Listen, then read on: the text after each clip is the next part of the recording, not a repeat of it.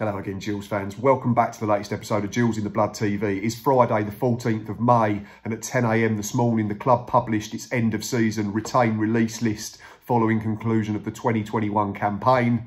Plenty on there that was not unexpected, but a few surprises as well. So I'm going to run through it section by section in terms of those that are still with us, those that are available for transfer, those that have unfortunately been released or decided to move on of their own accord. First up, I will start with players returning to their parent clubs that were on loan for the second half of the season, and that is Robbie Cundy, Oliver Lee and Thomas O'Connor. All three of them played a really big part in the second half of the campaign, where we threatened to gatecrash the top six for a while, albeit coming up slightly short come the end of the season. Robbie Cundy, I know, still under contract at Bristol City. It'd be great if we could get him back in on another loan deal for the new season. I thought he was really good alongside Jack Tucker. Oliver Lee, Tommy O'Connor, both out of contract, I think, at their parent clubs, Heart of Midlothian and Southampton, respectively. So it'd be interesting to see whether we pursue them on a more permanent basis. But for now, they have all returned to their parent clubs following their loan spells. The following four players have been released upon the expiration of their contracts with the football club and not been offered new terms. Three pretty much unexpected for me. That's Sacha Bastien, who came in January on a short-term deal to cover Jack Bonham, our goalkeeper, after Joe Walsh had exited the club to go to QPR. So no real dramas with that one. We didn't see him play a minute of football. Tyreek Johnson, massively underused for one reason or another after joining in January. Perhaps a little bit surprising in the sense that we got him initially in on a loan so that he could play against Burton, then changed it to a permanent, so you'd indicate you was looking at him as a more long-term prospect, but he barely featured up until the final day when he had a fairly decent 30-minute cameo against Plymouth in our 1-0 victory. But Tyreek Johnson moves on as well. Matty Willock, hindered by injuries, unfortunately, and then seems to have fallen out of favour in recent months, even if he has been fit. So again, that's not surprising. We've not seen enough of him over his 2 years at the football club, so we wish him well. The final one, a bit of a surprise. If we're looking at it based on injury record and wages, I can understand it slightly, but I thought he was just running into form before he tore his hamstring, and that's Dominic Samuel. He'd got 6 goals in 19 appearances prior to his injury in December. Was played slightly out of position at times as a wide attacker rather than a centre forward, which I think he is more naturally.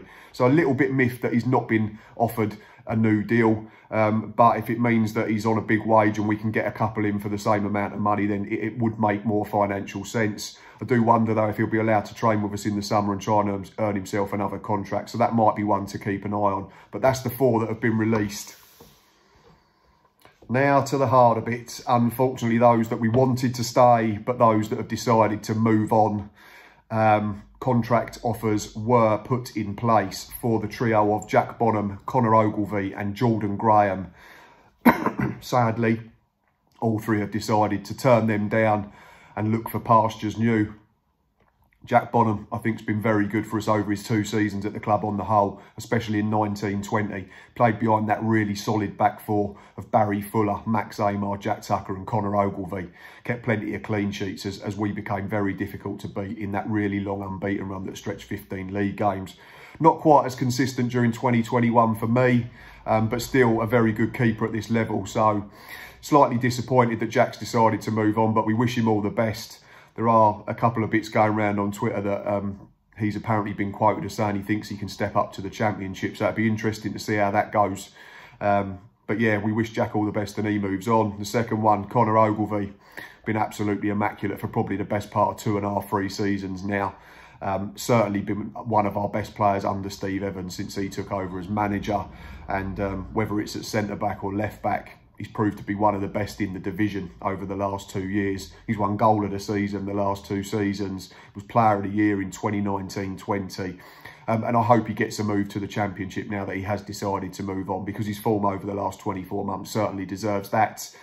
And the final one, Jordan Graham, a real disappointment in the sense that we've not really got to see him in the flesh, have we? We had him on a short-term loan deal at the back end of 19-20 and he made a few appearances from the bench. But the real Jordan Graham, we've had to watch on a laptop or on a TV screen, and it is disappointing because we gave him a home. He'd been a bit nomadic over the last few seasons after his injury problems, but he's been really good. And it is a short career and you have to look after yourselves at the end of the day and look after number one.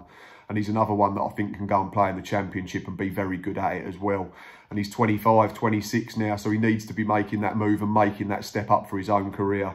So that's the three that we have to reluctantly let go and move on with our best wishes. Jack Bonham, Connor Ogilvie and Jordan Graham. Now on to the better news, those that are staying, and we'll break with the news that Alex McDonald and Stuart O'Keefe have both signed new contracts this week. That was announced by Steve Evans in the article that came out with the retain list, so that's brilliant news for me.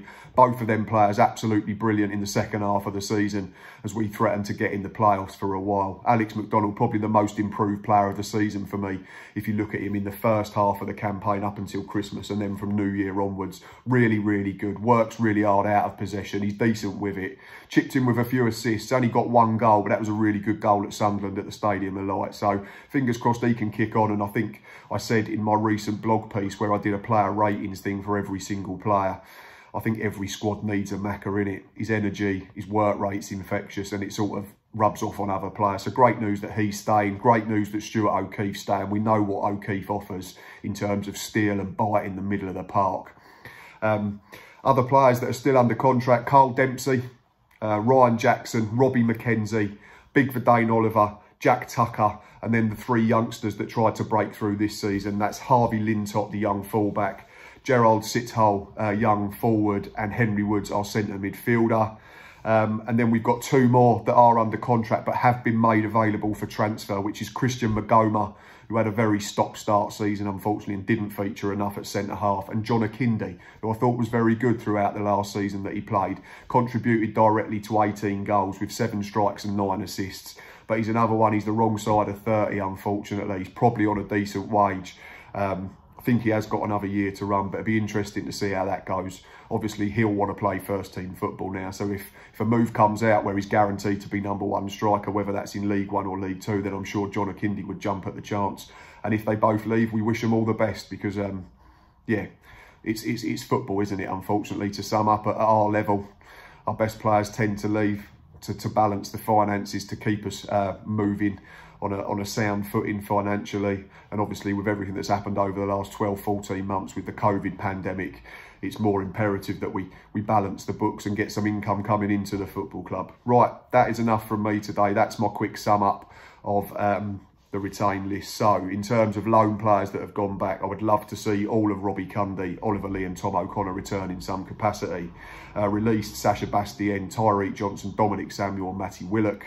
Offered new deals but deciding to move on are Jack Bonham, Jordan Graham and Connor Ogilvie. And those under contract are Carl Dempsey, Ryan Jackson, Alex McDonald, Robbie McKenzie, Stuart O'Keefe, Verdane Oliver, Jack Tucker, Harvey Lintott, Gerald Sithole, Henry Woods, John Akindi and Christian Magoma. But those last two are available to move on if the right offer comes in. Thanks as always for watching and listening to me. Please drop a comment down below and let me know your thoughts on the retain list. It'll be out on Twitter and on Facebook where you can get involved and have your thoughts on everything that's gone on today. We'll try and bring out a video in the next few days. I've got the season review to do, and then we'll start looking at potential transfer targets as more and more clubs publish their retain release lists. But for now, enjoy your weekend. It's the first one without the Gills for a while, so it's going to be tricky. You'll have to find something to do. You might even have to talk to the other half. But as I say, enjoy your weekend, stay safe, and until next time, up the Gills.